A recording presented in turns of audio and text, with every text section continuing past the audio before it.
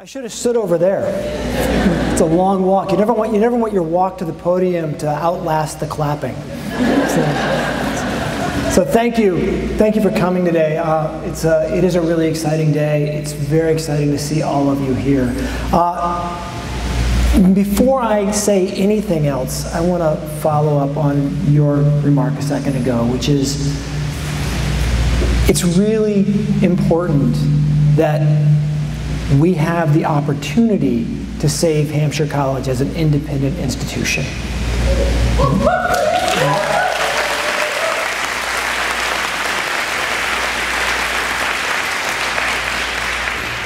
But it's also important to recognize that the work that was done last spring didn't save Hampshire College. It gave us the opportunity to save it. Right? And that's the work that we have to do now. And that's the work that we've been working on, the labor we've been engaged in the spring, over the summer, and will be engaged in over the next several years. It'll be a long process, but we're going to make it happen. So thank you again for that. All of you who were asking questions of all different kinds on all various sides of these conversations. We're here now because we were able to engage in that sometimes difficult conversation, and hopefully we can continue to have that. So thank you for that. All right, so this is a really extraordinary time at Hampshire. It's also going to be a challenging one. As many of you have said to me in the last month that I've been here, Hampshire is a hard place. And it's a hard place by design. Hampshire is intended to push students to their academic limits, and it's intended to push communities to their limits. And this place has always done that, and will, I hope, continue to do that, even when it's not always comfortable. And now we face a really extraordinary opportunity, and one that will demand even harder decisions and harder work. So I want to thank everybody, particularly the students, for taking the risk of sticking with us and sticking with Hampshire College, knowing the challenges that are still ahead and knowing the work that's still to be done. Thank you for coming back. Thank you for returning.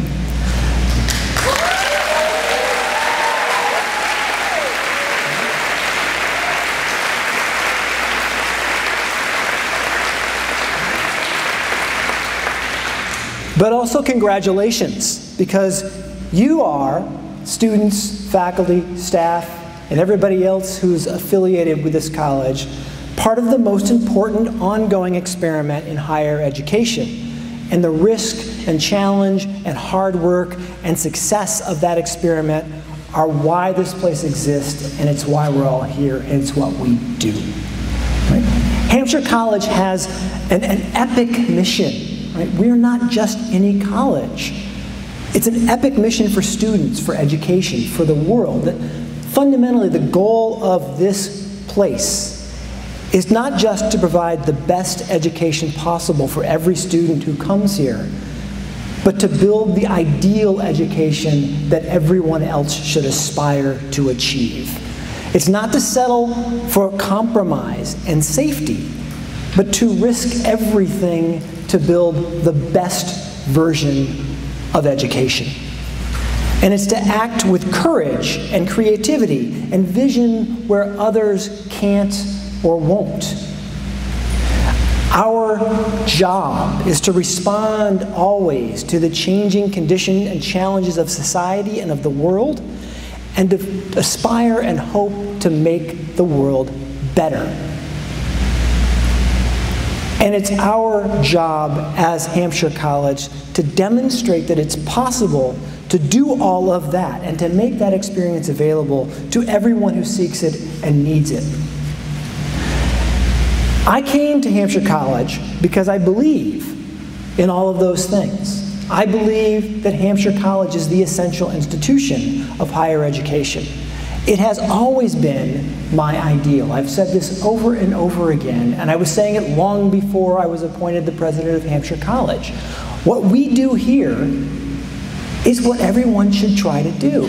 At every institution I've ever worked, that's what I've tried to achieve. how far can I push an imperfect place to look more like Hampshire College? And now I get to be here at Hampshire College, right? And so when I was watching last spring what looked like the potential end of this ideal for me, it was tragic. I couldn't believe what I was seeing. And I was genuinely distraught by the idea that Hampshire College might not exist anymore. Because if our system of education can't support Hampshire, it's not a system that I want to be a part of.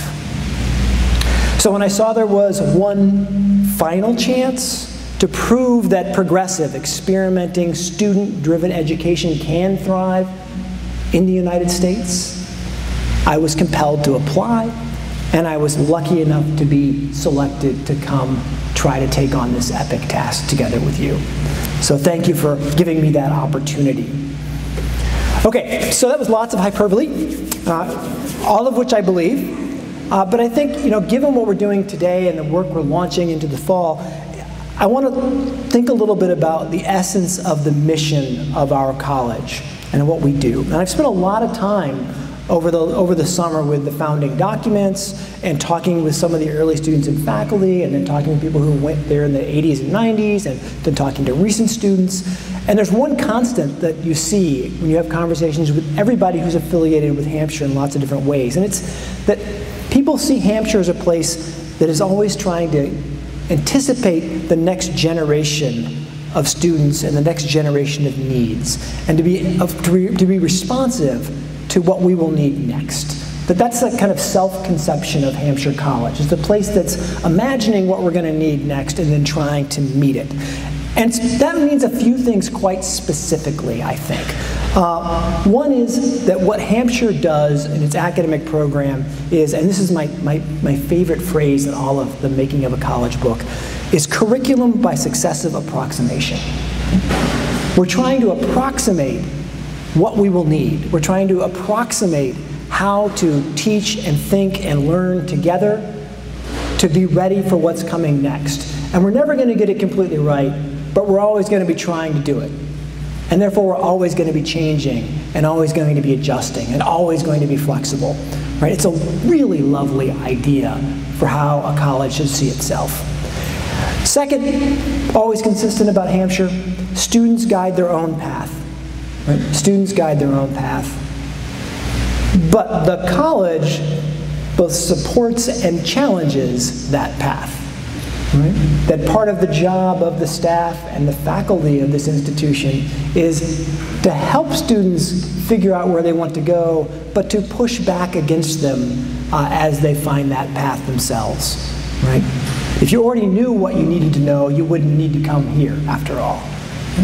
A third element that seems really consistent is that the faculty at Hampshire College are teachers, mentors, co-learners, and guides.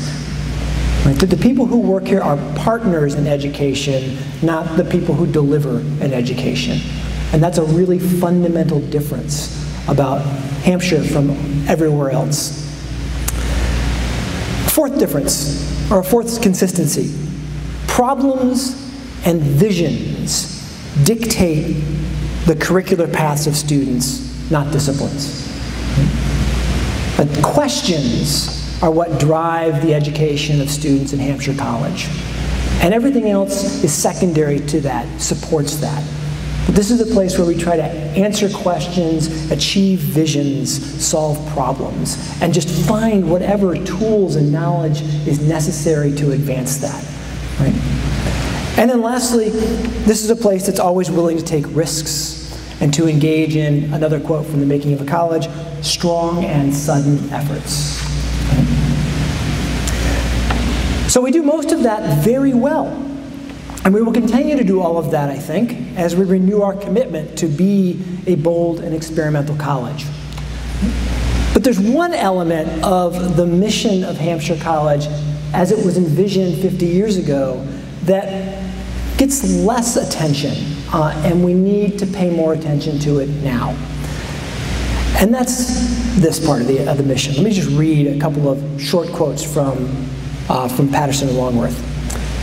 You say early in the preface, the college will explore ways the private liberal arts institution may regain relevance, which we did and do, and do so within its own economic means.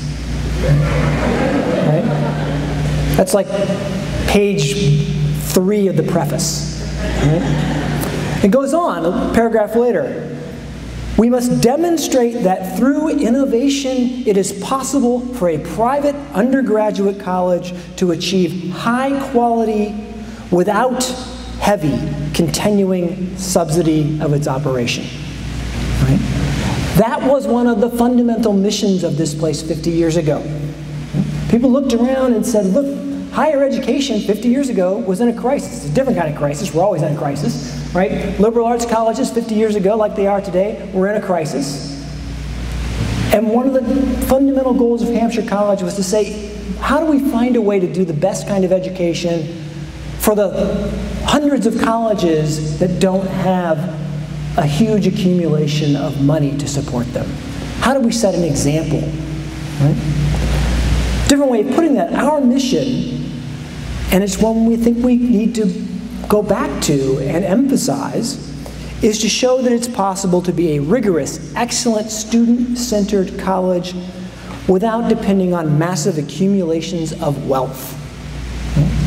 Or, to put it a little bit more radically, the mission of Hampshire College is to combat the way that stratification, inequality, and obscene concentrations of wealth make private colleges machines to reproduce privilege.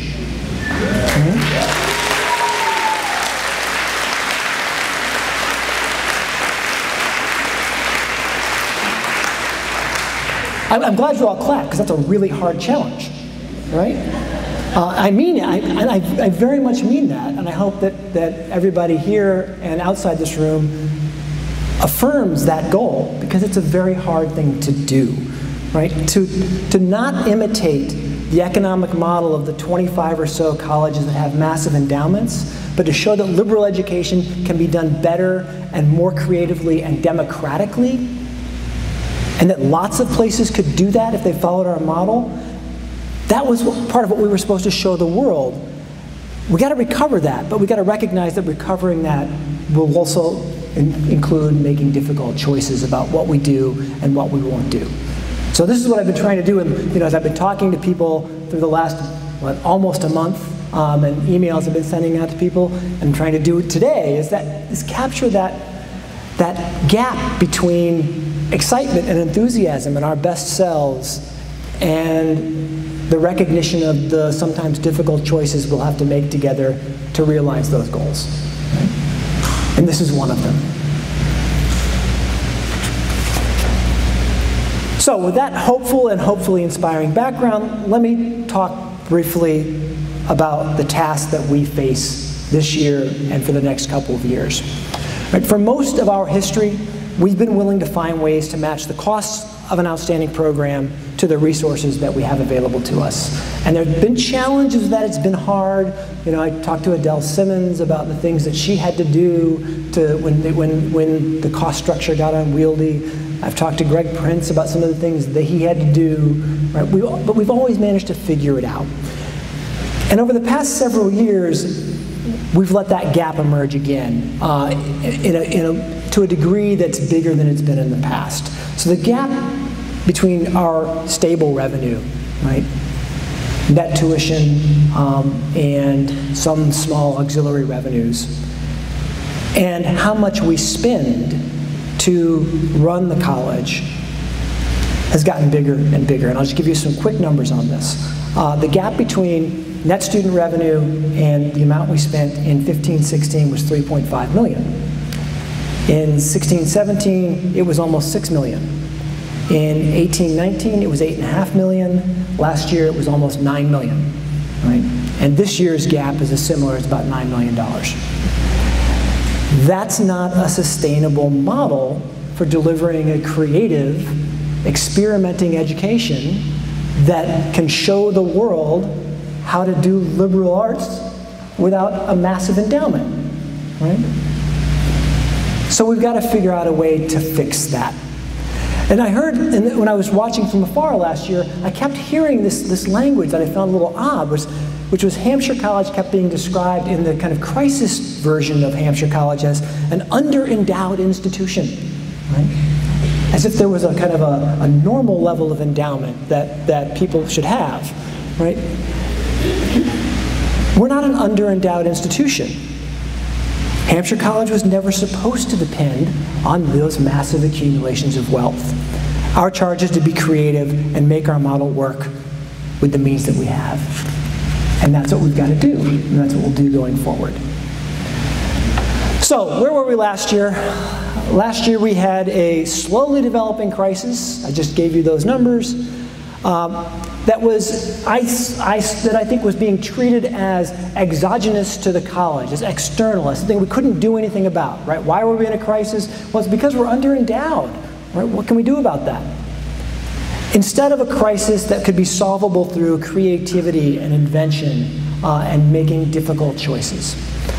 And that led in a variety of ways the decision not to take a class. Well, we took a class. There are 13 students who, despite all of our efforts,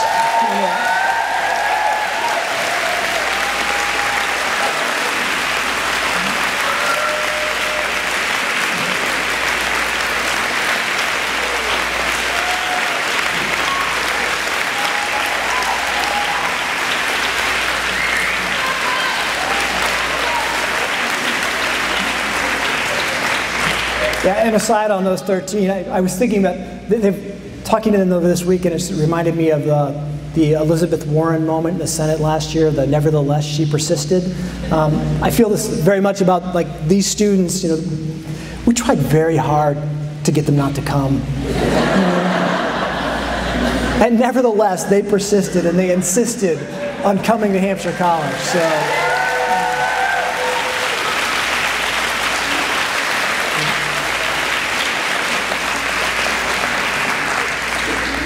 But that decision to not take a full class has taken that slow-moving challenge that we should have been working on and would have had more time to work on and turned it into a genuine crisis, right? I don't think Hampshire College was in a crisis last spring, but it is now, right? And it's one that we're going to address and we're going to solve. We have to respond to it. And I'll talk in a minute about how we're going to, the mechanics of some of that. But before I step there, before I leave last year's event, I want to recognize that last year was traumatic and conflictual, and there was a lot of difficult feelings and experiences on all sides of this conversation and this debate. And I want to offer, I think, briefly, a kind of an outside-inside perspective on this, as somebody who watched it from the outside with affection, and has now been on the inside for a month meeting many of the players. Here's what I think happened last year, right? Briefly. I believe that everybody, all sides, were trying to act in good faith. I think they were all trying to save what they most valued about Hampshire College. And I think what I saw from the outside is that there were different ideas about what's most important about Hampshire College. And those different ideas about what's most important about Hampshire College leads people to different conclusions about the best way to save it. But I genuinely believe that people who were acting on, both people who were protesting and people who were negotiating with other institutions, were trying to do what they thought was best for this institution. And while I disagree that we can pursue our mission without being an independent college, I think those people who were exploring the options of a partner were hoping to find a partner that would allow us to do that. Right? And I think part of what we learned from the recent disclosure of the internal documents from UMass is just how unlikely it is that any institution is going to invite in troublemakers like us, right, and let us be the Trojan horse that undermines everything that they do. Right? And while I disagree, I think there was a genuine belief that Hampshire College couldn't or wouldn't reinvent itself, and that it couldn't or wouldn't survive on its own. Right? I think that we will. I think that the people in this room and around this campus and in our extended community will do the work, and will make the hard choices, and will write the big checks to to make us survive. Right? But I could see why people coming into the place might not have believed that. And I could see why they might have thought, well, this has been a problem for a long time, and they haven't done anything about it. Right? The question's been asked many times, and there's been lots of talk about it, but no decisions have been made, and reached the conclusion that it wasn't possible for this place to change. I don't believe that, and I hope that I'm not proven wrong. Right? We'll find out. I believe that, I believe that everyone who is here now is fully committed to building an independent Hampshire, which means prioritizing the mission and values that make us distinct over any particular programs, interests, units, or communities. We've decided that that's what we're going to do, so we have to prioritize that. I believe that we will only be successful if we both recognize the trauma of the past year and the conflict that occurred, while also accepting that that conflict was about competing visions for implementing shared values. Right? I'm not asking people to forget the past. I'm not asking people to stop thinking about the past. Right? The past is always there, and it will always be there, and it has shaped and formed everyone who was here last year. I am asking us to now view that through the lens of goodwill and charity, so that we can do the work we need to do going forward. So finally, my outsider-insider perspective on the last year. As we go forward, I think we finally need to accept this, that debate has been resolved. We will now do the hard and exciting work to establish a sustainable, independent Hampshire, or we will close. The other alternatives have been foreclosed. That's the decision we've made, right? To use a terrible Marshall metaphor, we've burned the ships on the beach, right? The partners are over across the Aegean, we can't get back to them. Right? We're here, we're going to make it, or we're not. And we are going to make it. So,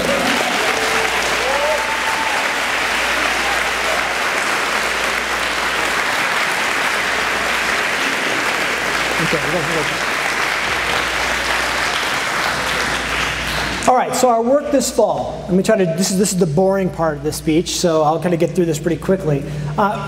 We get to go back again to the founding documents. We need a strong and sudden effort. Right? That's a quote actually from Tocqueville. And Tocqueville is in Democracy in America is talking about communities who know what they need to do and then kind of get trapped in constant conversation and second guessing. He's diagnosing one of the challenges that democracies have that end up often letting promising communities die. And that at some point those communities can survive if they're willing to take a strong and sudden effort, right, to kind of jolt you out of that democratic inertia towards a democratic means. That's what we need to do now. But there are three constraints that are pushing that have some timetables that make our work have to happen quickly. The first is we're being required by external authorities to do so. Right? We raised our hand last spring and said, hey, everybody who's concerned about higher education, take a look at us. Right? Come in and look at us. Right? I know you just accredited us, but we don't think we can do it. Right? Well, that was done. So now they're looking at us. Right? And we've been told very clearly that by November, we need to tell both our accrediting agencies and we need to show the Department of Higher Education that we have a path to fiscal viability and educational quality. Right? We have to square that circle in the next 7 weeks. Right? And it has to be real. Right? We cannot push this off. Right? So that puts a time frame on this. Secondly, we have to raise a lot of money. Right? We got to raise about $9 million to close the gap this year. $9 million was the gap last year, so that's not new. And I think we can raise that money. But one of the things that I've found consistently as I talk to people who are interested in supporting the college is they've told me some versions of what our accreditors have told me, which is, I'm eager to support you. I want you to be successful.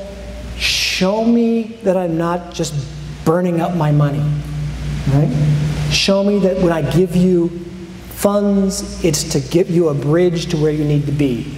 You don't have to be there yet, but I got to see the bridge, right? And then third, we've got to attract a class next year, right? We've got to attract a class that's more than 13. We've got to make them not work so hard to come here, right? And there was a lot of interest in this place. Right? We had a really strong set of applications last year. We know how to recruit students who can thrive at Hampshire College. We need to do something that's exciting and visible that can overcome this kind of inertia of, is Hampshire open? You know, are they dying? Right? Should I go there? We need something that will persuade students that we're an exciting place to be. Right? We'll do it. So how are we going to do it? Well, we start working on it today, but between now and the end of October, here's what we need to do. We need to generate together, as an extended community, some shared conception of our future. Right? Notice I'm not saying, a curriculum or a new design or a new model. Try to be careful about how we phrase this. A shared conception of our future, a roadmap for what we think the next version of Hampshire College will look like that we're then going to build starting in November. Right? Those conversations have to happen on a regular basis. I've set up a schedule for those. That email went out yesterday, I think. And those conversations will be transformed into, by this other sort of expanded AIPG group, don't worry about the acronym, will be transformed into summary proposals. Right? What did we talk about on Sunday, Monday, Tuesday? What would that look like? What would some of those ideas look like if we did them? And then fed back out to everybody. And then we'll talk about them again. And we'll combine those weekly discussions with a couple of opportunities for concentrated, focused work where we can bring lots of people together. We'll do one of those on September 19th. My email said the 16th. That was wrong. I had my notes wrong. September 19th, we'll have a couple of opportunities for that. And then October 3rd and 4th, when the board is here, we will have several open meetings with the board where we can try to move from shared conception of the future to something like a couple of possible directions that we actually can make happen. And then by late October, we need to have the roadmap that we're going to work with, and we need to adopt it, right? So that I can then go out to our accreditors and to our community and get us the next year and a half we need to keep building it. Right? So that's the goal. And if we were in a smaller group, I've asked if there were any questions about that. Right?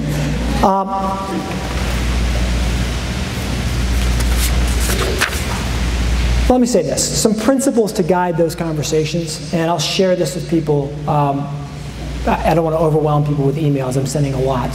But before we start entering in these conversations, I'll share these. But some basic principles to guide that idea of developing our shared roadmap for the future, our shared conception of what we can be. It needs to be consistent with our mission, right? Whatever we do has to be consistent with the mission of Hampshire College. Fundamentally, it has to honor student-centered, student-guided education, faculty mentorship, and something like a rigorous Div 3 project. Those are sort of the eternal truths, I think, of a Hampshire education. We have to honor that and then build around it. Secondly, whatever we do has to be unique. We're already unique, so we don't have to go very far in that, but we can't become less unique. Right? It needs to be inspiring, right? So, for example, we need to be able to say, come to Hampshire and solve the existential problems that your generation faces. You don't have to wait 4 years, right? Start right away. Maybe that's not, right?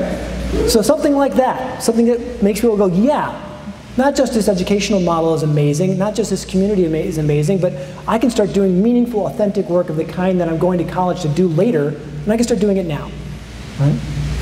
It needs to be accessible. We need to figure out a way to build a model that everybody who can benefit from a Hampshire education can come.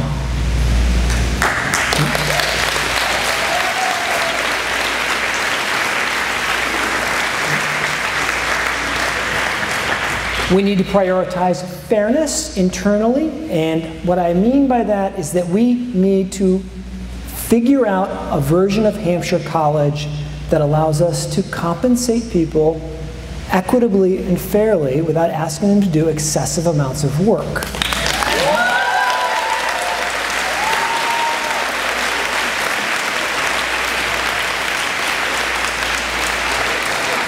Again, that's a great applause line. Recognize that that probably means that we can't employ as many people or do as many things, right? So there's some tension in these principles, right? I mean, if we have to live within our means and we want to not ask people to do 3 jobs, then we have to have fewer jobs to be done. Right? So this is the last principle of this, is that we have to come up with something that's sustainable, that doesn't look like in another 2 years you're going to have a $9 million gap. Right? So that's kind of roughly how we need to think about this. And it's a hard project, but if anybody can do it, we can. All right, so my role in that, connect those conversations, generate enthusiasm while also, being realistic about things. So enthusiasm tempered with realism. Hoping I'm striking that balance. And then raise a whole lot of money. Your role is to engage one another with goodwill and respect. We cannot do this successfully if we don't engage with one another charitably and assume the best of one another. Right? We have to do that, or we will not make this work. And your role, I hope, is to aspire to a shared vision in the best sense. Right? That when we come out of this process, I hope everyone is willing to see themselves in whatever shared vision we come up with. And if there isn't the thing that you would do, that you're willing to accept an outcome as long as it doesn't violate your deeply held fundamental principles. We're not all going to get what we want out of this, but we got to get enough that we can recognize and say, that's not what I would have done, but I can see my vision of Hampshire in that version of it. I'm willing to work on that together with everybody else. And today's the first step in that process, building some trust. So, to finish up here, I believe in Hampshire College. I believe our society needs Hampshire College now more than it ever has. I refuse to accept the idea that what we do no longer has a place, or that students no longer need Hampshire. And I came here to do this epic work with you. We have to convince the world of our necessity, and we have to build a Hampshire College that can thrive in that world, and we start that today. Thank you.